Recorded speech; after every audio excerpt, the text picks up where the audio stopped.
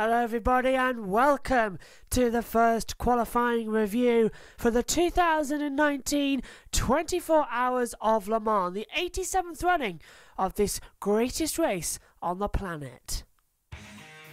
We're in France, more specifically, we're at Le Mans, the Circuit de la Sarthe, for the 2019 running of the Le Mans 24 Hour. And what a circuit it is as well, just over 13.5 kilometres, with the most famous names in motorsport: the Dunlop, the S's, Terra-Rogia, the Mulsannes, the Michelin Chicane, Indianapolis, Arnage and the Porsche Curves. Well, welcome everyone to our second programme of the weekend. It is the first qualifying session as we head into the night for the Le Mans 24 Hour qualifying. As you see, it's a very tough course. Just looking at the track map, it's even more tricky to drive it both in the day and the night. To show you a track guide, I took around the RS16 from the Audi Sport LMP1 car on the world's most realistic simulator. Yes, it's Gran Turismo Sport. Here is a lap of Le Mans, the Circuit de la Sarthe.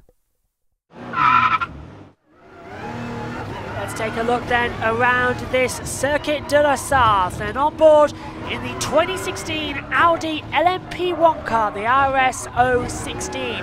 Coming out of the last corner, four-wheel drive, provides some lack of drive out of the last corner, but start the clock up now towards the Dunlop curve at turn 1, fifth gear corner.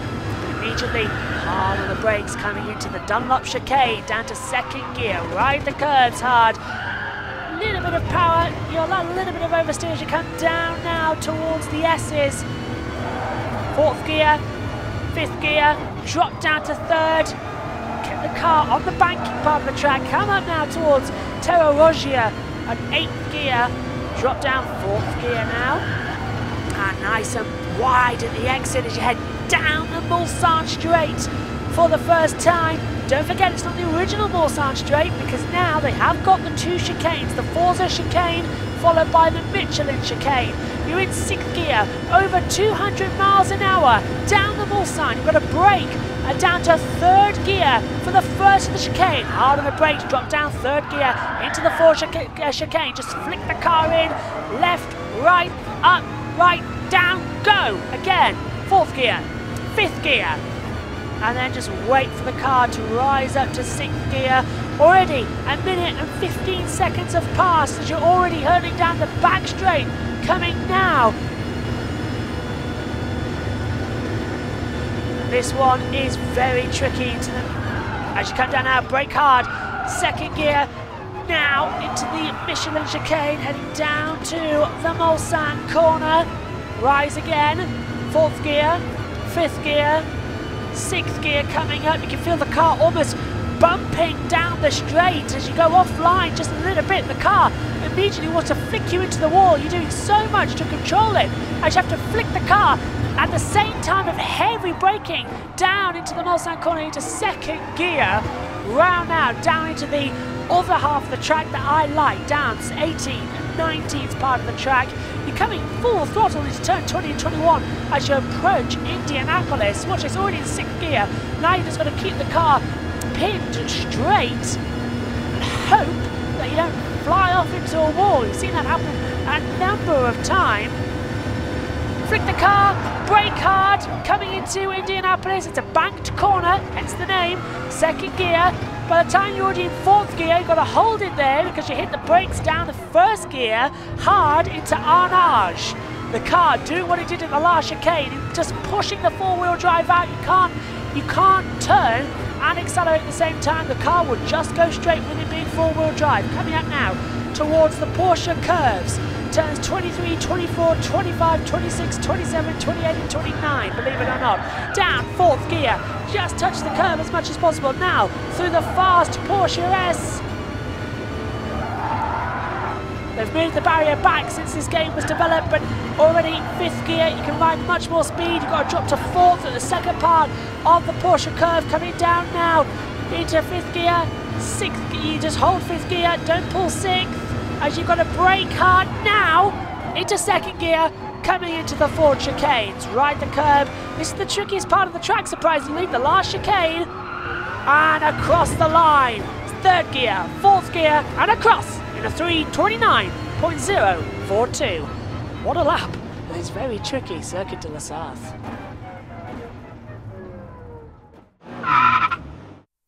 Right, let's get straight into the qualifying report then, and the first segment of 3, 2 hours to take part and 2 hours to set your provisional best and the all-important night lap qualifyings, which you must complete before being able to go into Le Mans 24 hours. It was a 2-hour session, took place between 10 o'clock and midnight, and it was the Toyota Gazoo Racing which had the fastest time in the first session, 3 minutes 17.161.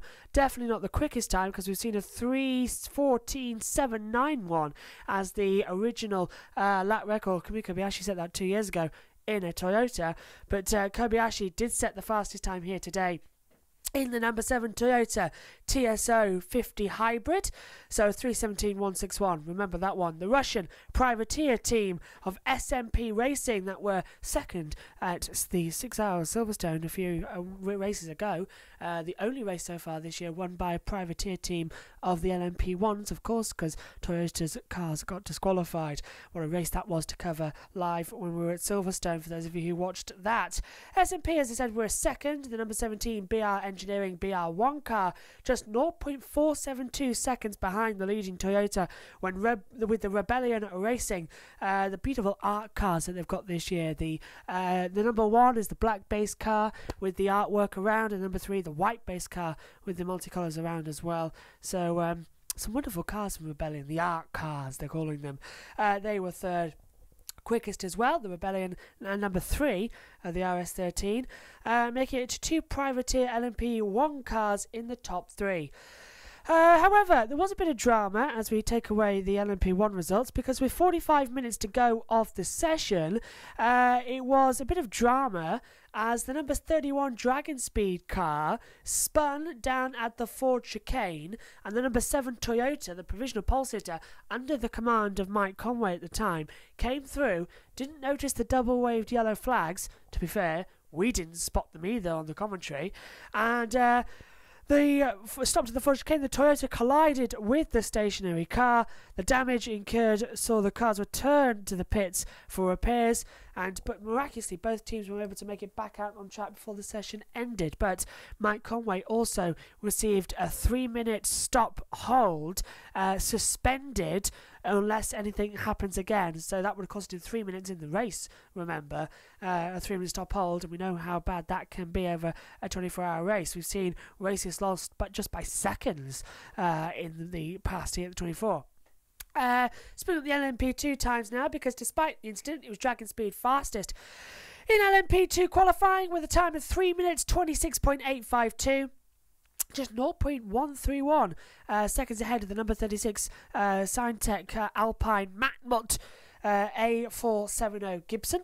The American squad, United Autosports, who is confirmed to be joining the FIA World Endurance Championship for the 2019-2020 Super Season, starting off at Silverstone in August-September time, was the third fastest. The Fords pipped Aston Martin in the to post the fastest time in the LM GTE Pro category. Just 1.32 seconds separated the top 8 cars in the GTE Pro class at the end of tonight's qualifying session. But it was Harry Tincknell in the number 67 Ford Chimp Ganassi UK team, that pipped the Aston Martin Racing's Alex Lynn to the post in the session's closing stages, a time of 3 minute 49.530.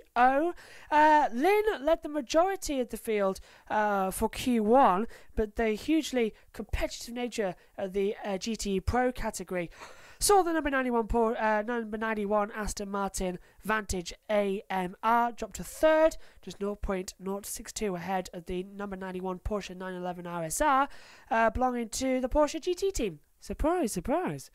And in the GT and class, it was a Porsche 1, 2-3 with the number 88 Dempsey Proton Racing 911 RSR fastest. Time is 3 minutes 52.454. It was at nearly 0.3 of a second fastest than the Team Project One in a similar car, the Porsche 911 RSR. Third fastest was Dempsey Proton's second WEC entry, the number 77 car, making a hugely successful qualifying session for the team. And of course, we already know Dempsey Proton Racing are the GTE Am winners as well. And all we've got to really settle here is LMP1 and 2 and Pro.